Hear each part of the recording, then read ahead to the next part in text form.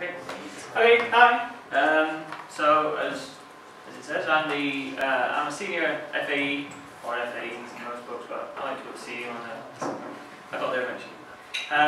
For Lattice FPGAs, you may or may not have heard of us. We're like the distant third place in the FPGA world, behind the Lattice and Altera.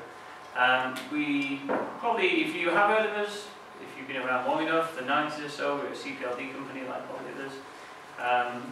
We were pretty late to the game for my time in.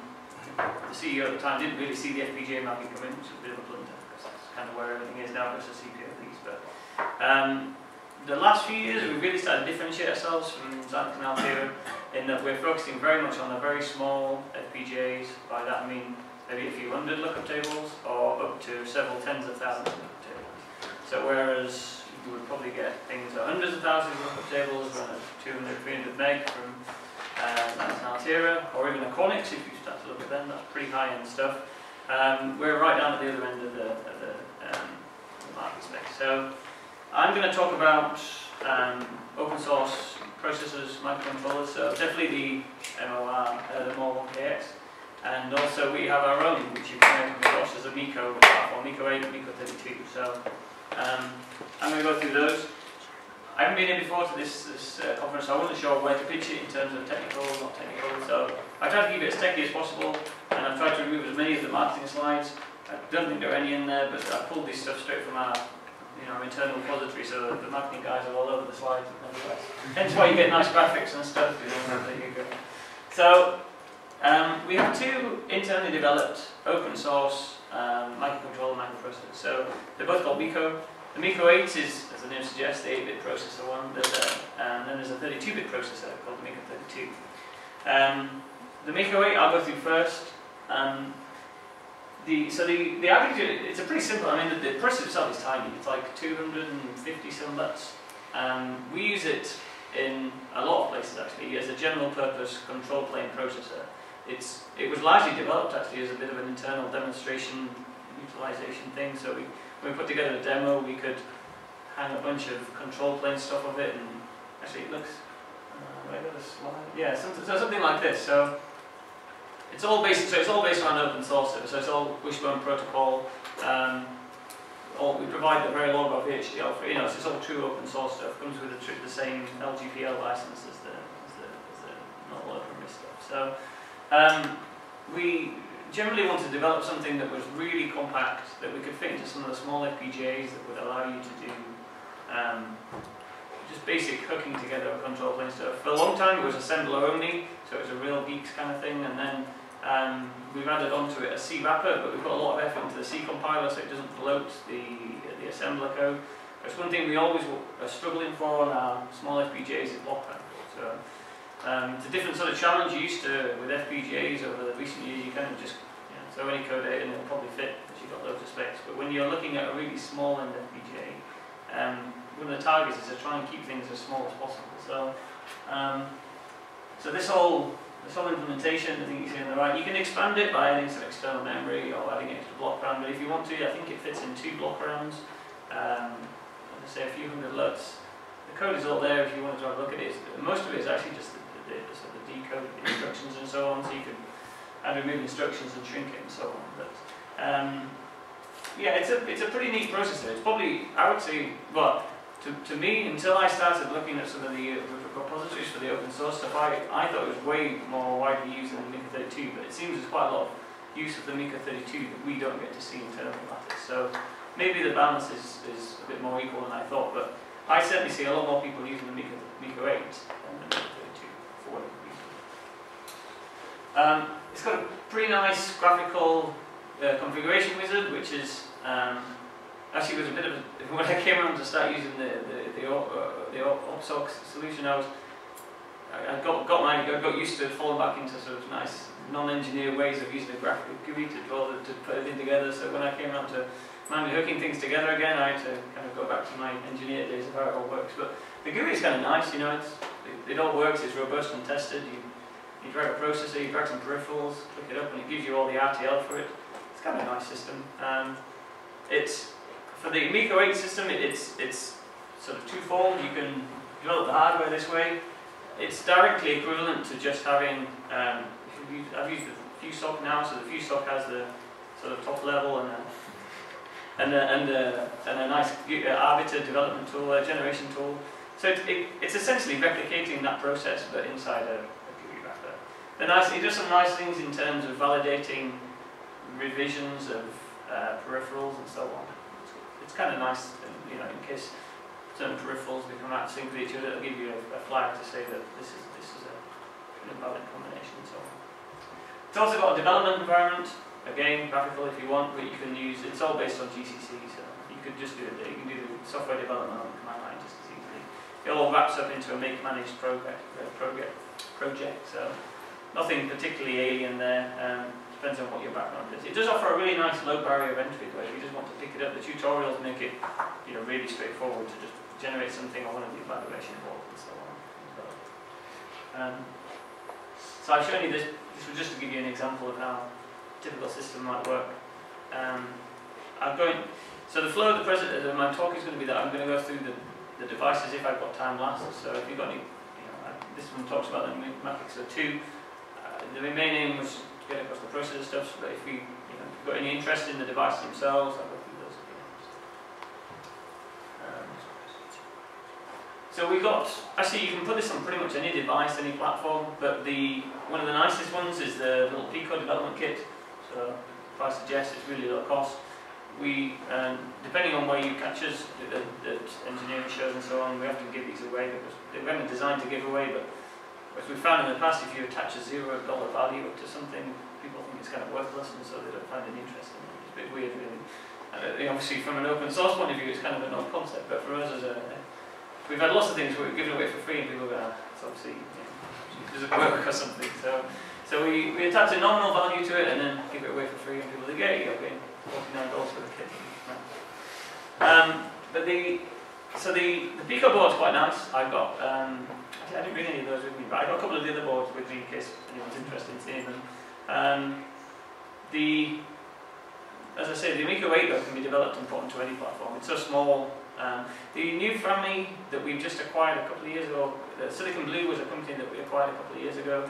The technology, the ICE family technology, is the most awkward technology to put this onto, mainly because the processor makes use of distributed memory, and the ICE architecture, the way it's done, can't really implement that distributed memory too well. So it tends to bloat quite a lot when put onto the ICE architecture. It's not to say it doesn't work, it's just it's bigger and not quite as compact. But nevertheless, if you wanted to, you could implement it on one of those. Marketing available now. There we go. For about 5 years now.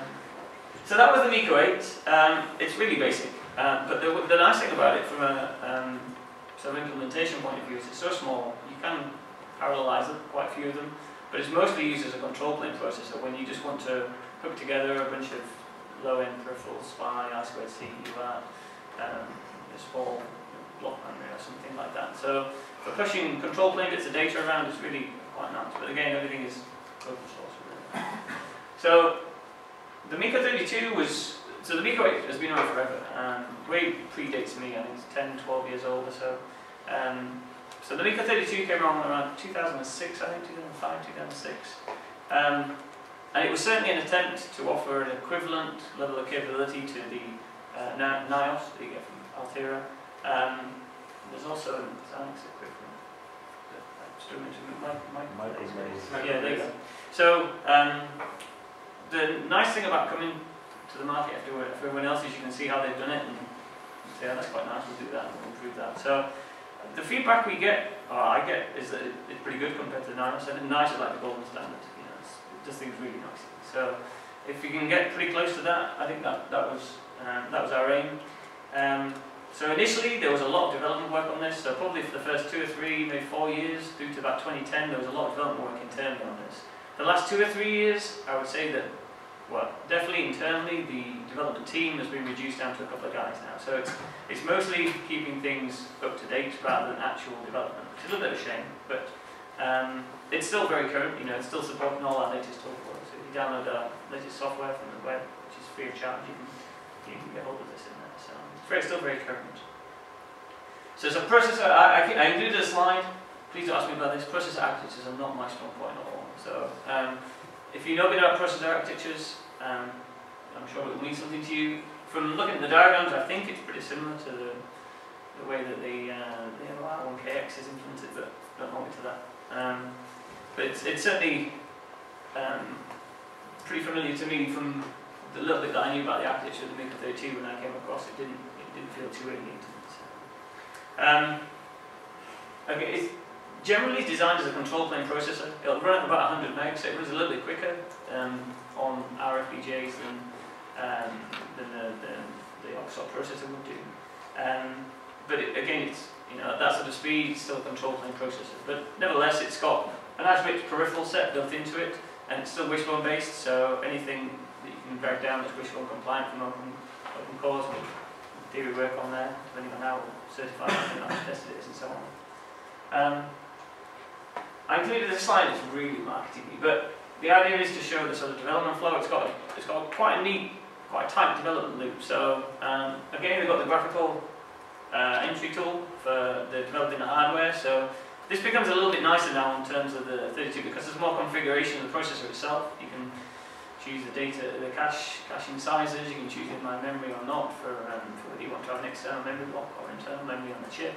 So there's quite a lot of configuration you can do with the hardware, and it starts to become a lot more user-friendly, if you like, for me. I suppose it's directly equivalent to the if you've used the latest version of the ORCONF, the top-level parameters for configuring the hardware, the processor. So a lot of that's brought up into a GUI wrapper, essentially.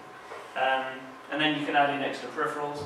The nice thing about this is we allow you to add custom peripherals. So we've got companies that have developed solutions, partner company. I mean, there are probably third-party companies out there that have nothing to do with us, but we've got partners that have developed one quite nice one is a video image signal pipeline. So they put together a whole bunch of peripherals that end up living in here. So you can just drag and drop those into the processor. Things like so if you interface it to a sensor, you can do delinearization or effective pixel correction and so on. You just drag and drop them in and configure them that way. It's quite nice. It's a nice little solution. Then we've got the C environment. So again, this is directly back to where we were with the Micro 8. But the thing I like about this probably most is the way the debug flow works. It's a pretty tight flow through the debug flow. So all within the same environment, you can set breakpoints or watch points. You can click a button to go invoke what is essentially GDB, but with a graphical wrapper around it. And then you can see the code. You can debug the stack trace and so on. Modify the code, recompile it, and download it in, all in one tight loop. I'm guessing it's pretty much the same as running on command line, but software is never really my thing, so I don't really know how to do it so well on the command line environment for the software. But from a hardware guy's point of view, this is quite a nice tight flow to be able to go through the software debug without having to run the command line tools. So I quite like it. Yeah. It works nicely from a simplistic point of view. So I've included this slide because this is probably the one dedicated Micro-32 development kit we've done. So if you go looking for Micro-32 development kits, this is what you'd find. It's quite old now. It's based on ECB2 technology. So ECB2 is probably 2007, 2008, which kind of dates back from the initial days of the release. The reason we didn't really do any more dedicated hardware platforms because essentially it would work with any of our evaluation platforms, and many of the later ones included memory blocks on there and flash memory and so on, the stuff you need for processors. So I think we didn't really see the need to do any dedicated platform, dedicated hardware platform. Nevertheless, this is quite nice. It's got a lot of peripherals. Although it's feeling quite dated now, but it's got quite a nice lot of peripherals for control plane applications on there. The DDR memory in particular is looking a bit dated now.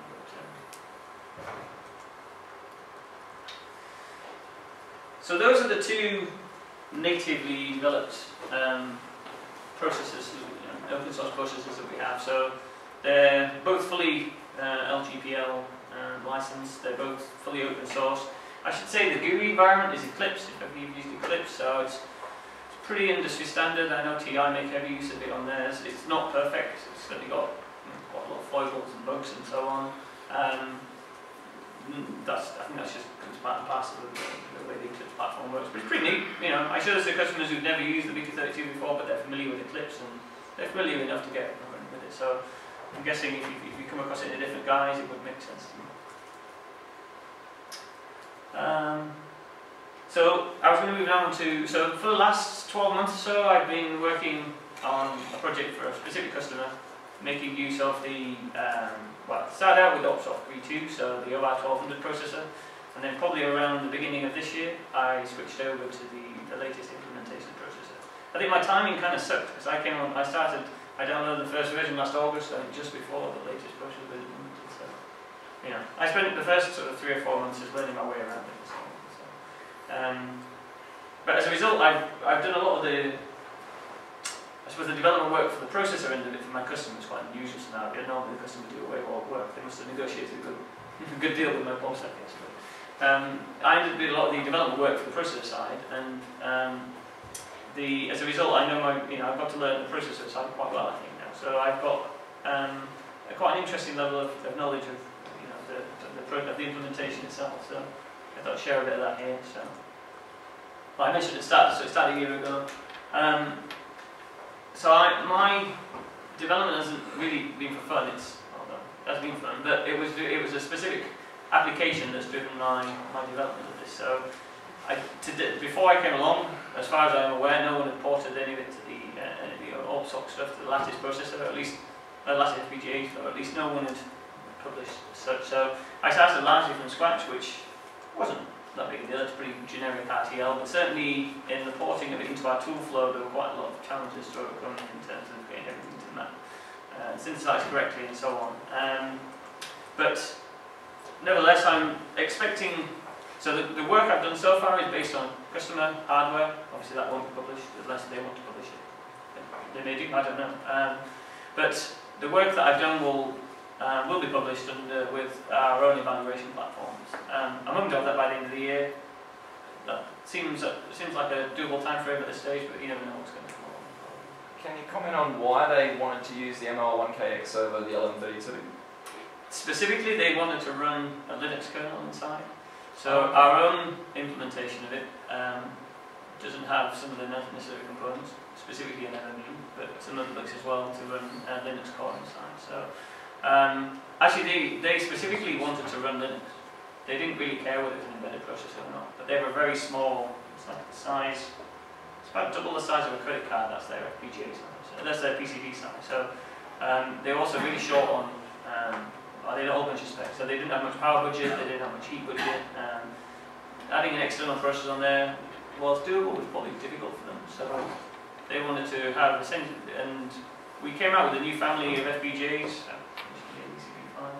Around the start of the year, which happened to give a large footprint of logic for a very small area, which was one of the things we've been focusing on. So the whole thing kind of fit together quite well. Plus, they're a customer we know pretty well, so relationship helps in that scenario. So there was no one reason, but then the driving reason was the need to put a Linux kernel inside there. So, and that was where a lot of the focus for me has been, which is definitely it's a non-Linux. I've not done any sort of Linux development in my life, so that was a steep learning curve for me. But, and a lot of help from these guys and getting working, so it's good.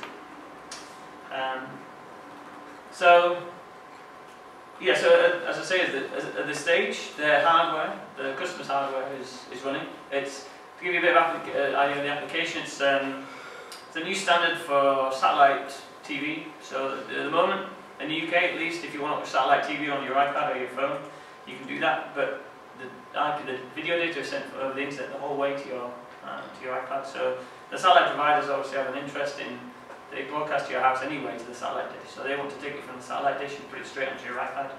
And so it's quite a neat little spec that will basically put it straight onto your home network from the satellite dish.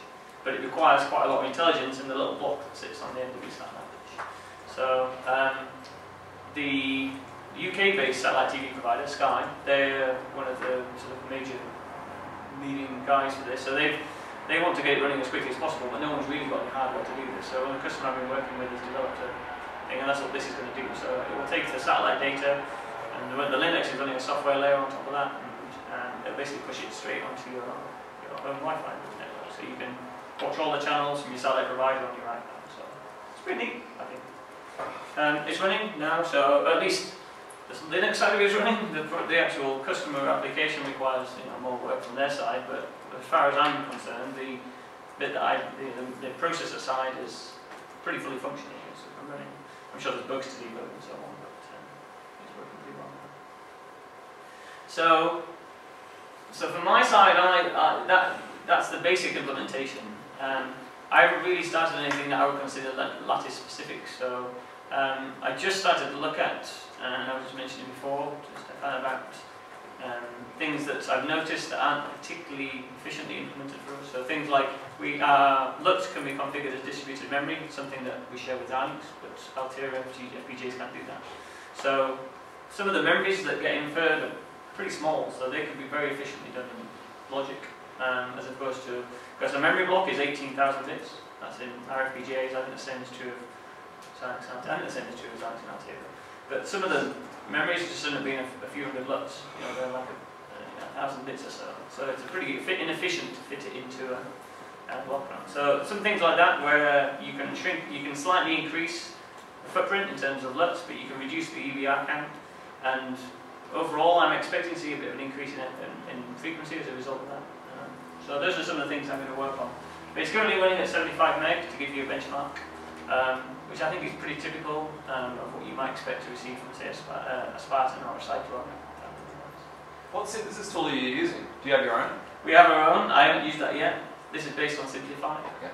So we've always used Simplify, and then actually a long time ago, about 5 years ago, we started developing our own. About a year and a half ago, we released a beta of it for the small devices, and we've just released it in beta for the full family of devices now. So the results that we're getting at the moment are that it's quicker to run, which is a little bit of a bonus, but probably more importantly, it's a slightly smaller footprint and a slightly higher reference. So, it should be, because it knows about our architecture. Simplify has one model, and that model is pretty heavily tuned for the Xilinx and Altera FPGAs. Personally, I think for the Xilinx FPGAs. And our FPGA doesn't look that much like a Xilinx FPGA anymore. They have got 6 architecture, they have a lot of routing, they have a lot of clock domains and so on. So when you take that model and apply it to our FPGAs, for me, it produces a pretty bulky implementation. So I'm expecting our own synthesis tool to do a much better job. There's also pretty good so far, but the families that we've initially tested on are a lot smaller, so the amount of logic in there is a lot smaller. So it's a much easier job. So as we take it to some of the larger families, the ones with, say, 10, 50, 100, 50,000 lookup tables, that's obviously a much more difficult job. So. But yeah, that's where we got to at the moment. I've kind of jumped ahead of myself here. So the application, I've kind of described the application itself. There's nothing particularly special about the peripheral set on there. Probably the nicest bit about it is the memory controller. So it implements a DDR3 memory. So the customer has some pretty high bandwidth requirements on the memory. So they want to, if they took the processor away, they would still need to have some large data throughput to the DDR3 memory, taking video data essentially off of the satellite, storing it in memory, converting it to Ethernet data, and pushing it out again.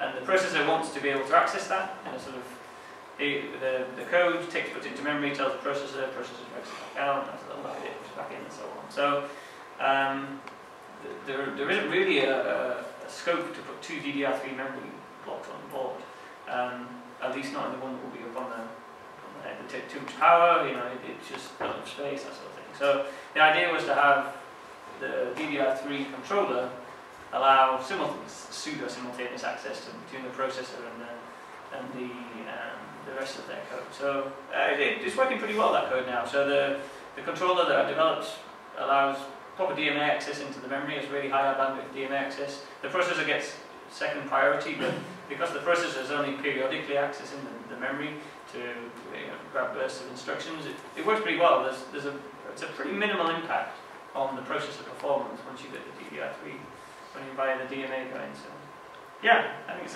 working pretty well so far. So this part will be part of the published work. One thing I haven't really come across yet, or I haven't really discussed, and I don't know if you guys know the answer either, but the DDR3, something to discuss offline for certain, the DDR3 IP is our own IP, which I certainly can't provide open source. So it comes as a compiled block. So I don't really know how that works with the licensing. What do you mean it comes? Well, so it's our own IP, so I don't even get access to these. Oh, it's like a net list or something. Yeah, exactly. So. Can you provide it as a netlist? Are you allowed to do that? But it's the same thing, I guess, as the Is Xilinx tools, where you yeah, get like binary Origin and and JDD or some- NCD or whatever, yeah. Yeah. Your MO1KX has got quite a permissive license. hasn't it? Yes, the license is very permissive, so. You couldn't do it under GPL. Right. You're screwed. But Well, we could probably talk about this later, but the spirit of the LGPL is you can. oh yeah, the LGPL. Yeah.